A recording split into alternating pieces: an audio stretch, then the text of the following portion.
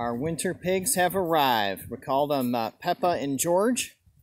So there's one female and one male. And we're really excited. We got them from a good farm. And we've got our winter setup. We got the feeder here on this board. Hopefully that will help fight spillage and waste as the feed won't get mixed into the ground. So hopefully that will go really well.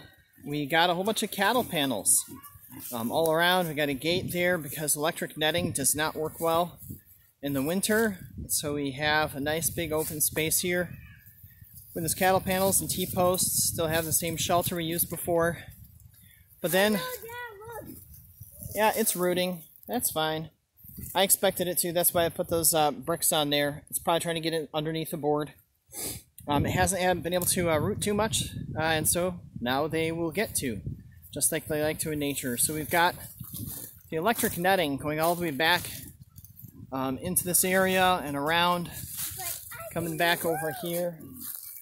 And we're going to have the electric netting in use for a while until we get to the wintertime frame and snow on the ground and all that. Then we'll connect the side of the shelter over here to this panel. But these are our two piggies.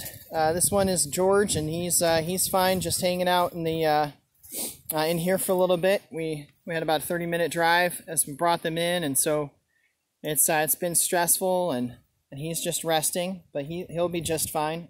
Quite a healthy pig. Just hasn't gotten a lot of rest here for a little while.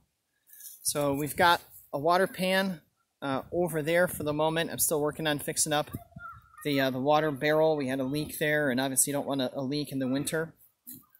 But really happy to have our piggos here.